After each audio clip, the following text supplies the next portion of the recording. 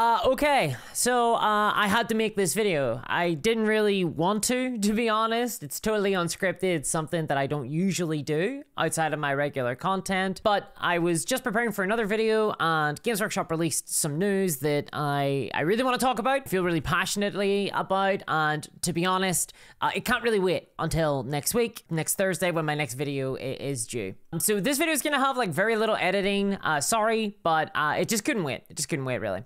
So I just saw the Games Workshop have announced that their 40k army building app is going to be paywalled behind a subscription fee from the end of August. So if you want to use the Battleforge part of the app, which is like the army builder part, then you're going to need to begin to subscribe to Warhammer Plus, which is their Netflix style service. Now, cynically, at the exact same time, they also have sent out an email to subscribers of Warhammer Plus saying that they're raising the price of that service to £6 a month. Now, this is genuinely one of the most stupendously infuriating decisions I've ever seen Games Workshop make in like the 20 years that I've been involved with Warhammer.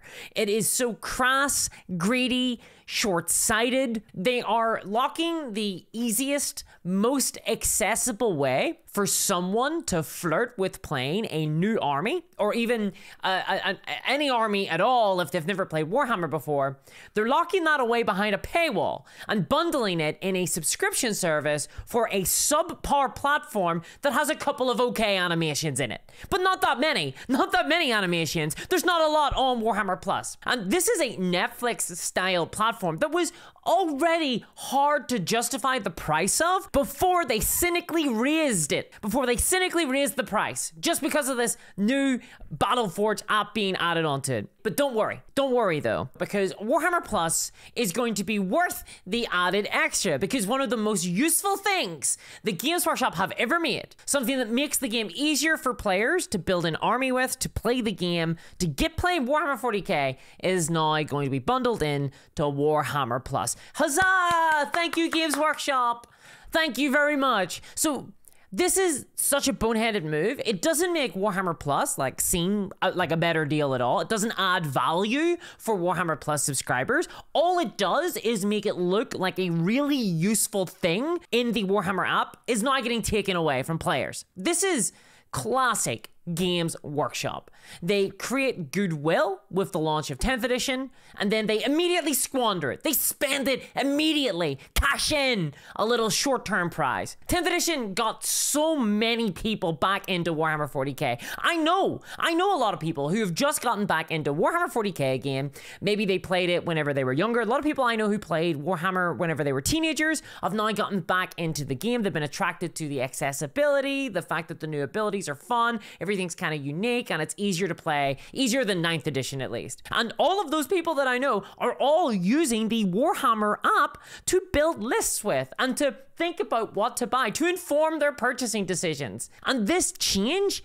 is going to hit them pretty hard. And it's going to be a reminder of just how much contempt GW can have for their audience. There's a lot of people who think that GW have gotten better in the last couple of years, but this is just, once again, another demonstration that they haven't. Because slamming a paywall onto a really useful app, a really useful army building tool, it's just going to make most new players stop making lists. It's just gonna make them stop making lists. They're gonna stop fantasizing about armies and miniatures to buy. I mean, sure, a minority of players might subscribe £6, £6 a month for an army builder, but it won't be very many people interested in such a thing.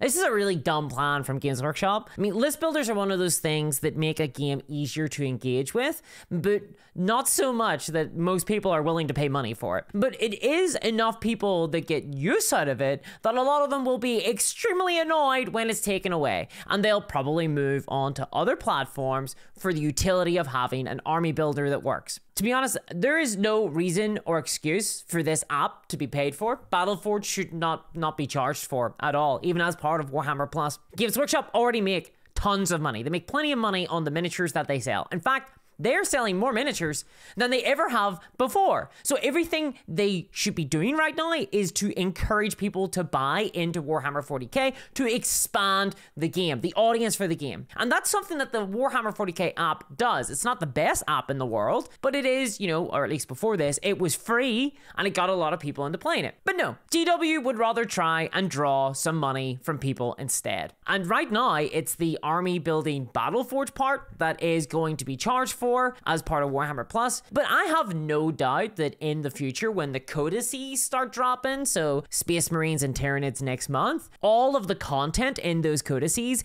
is going to be locked behind a paywall too. They did this with Age of Sigmar. When Age of Sigmar first released, they promised that all of the rules would be free for the game. But then all the faction rules were locked into the battle tomes only. So I think that's exactly what we're going to see with Warhammer 40k 10th edition, even after they've gotten all this praise for having sold a free game for everybody. And this isn't normal. It's not normal in wargaming. This isn't standard as part of the market. I know most people have only ever played Warhammer, but there are lots of other wargame companies out there, and most of them are more than happy to give the rules of their games to players away for free because they know that a good fun game that is accessible means more people buying their miniatures. It's good business for the companies, for the players. It's just better for everyone. I mean, how come Malifaux, Infinity, Song of Ice and Fire, the Batman Miniatures game, Parabellum, the last with Conquest, the Last Argument of Kings, and more, all have free apps. All are making their games so much easier to play with at the table. They've all got free army builders. And yet the biggest, most profitable company in tabletop wargaming is now charging for access to their army builder as part of a subscription fee. It's so cynical. It's so hostile to players for such an insignificant increase in profit. It's so dumb. It's gonna drive away most informed players to free options like Battlescribe, or even a platform like Wahapedia, who will no doubt return once all these codices start dropping and all the rules start getting locked behind paywalls. It really sucks. And I don't like that, honestly, because platforms like Battlescribe have a ton of problems. And then, not only to lock the app behind Warhammer Plus, but then to raise the price of Warhammer Plus on top of that. It's so cynical. It's so cynical. Seriously. I mean, Games Workshop are incredibly profit driven. I talk about that a lot on the channel, but this is so boneheaded. It is so short-sighted. Battleforge does not add value to Warhammer Plus. It takes away a tool that we've all been using already to build armies with. And no, it's not necessary for Games Workshop to maintain the app. They don't need to charge for it. So many other tabletop companies maintain free apps and they're making far less money than GW. And no, the charging for this app isn't going to be used to pay workers at GW better wages. As the Honest Wargamer reported the other day, Kevin Roundtree, GW CEO, made 1.4 million last year, whereas the lowest 25% made around 25k. And the highest paid employees at Games Workshop are making 36k. And yet shareholder dividends doubled. Trying to make Warhammer Plus a thing isn't going to help anyone. The way to make Warhammer Plus a successful platform is to make good content that people want to watch. That's it. That's the magic trick. Right now, there's just not enough content on the platform, and most of it is of painting videos that honestly just don't offer much value at all, or you can watch a bunch of battle reports that are genuinely aped by free content on YouTube, made by passionate fans. Oh, and of course you got some cool animations. Those are neat, I guess. This isn't even going to make them very much money. It's so stupid. It's so disappointing. Yeah, I've been playing a lot of 40k lately. Maybe this is why I've been hit particularly hard by this. And as many problems as 10th edition Warhammer has, I've actually been enjoying the game. I've been using some custom rules like activation dice from Bolt Action, and I've been making a ton of different army lists for all the different collections that I have, all the different armies that I collect. And the moment that this Battleforge gets locked behind a paywall, I'm gonna stop making lists. I'm gonna stop making lists, and I guarantee I'm gonna stop buying as many many miniatures. So apologies, this wasn't a very eloquent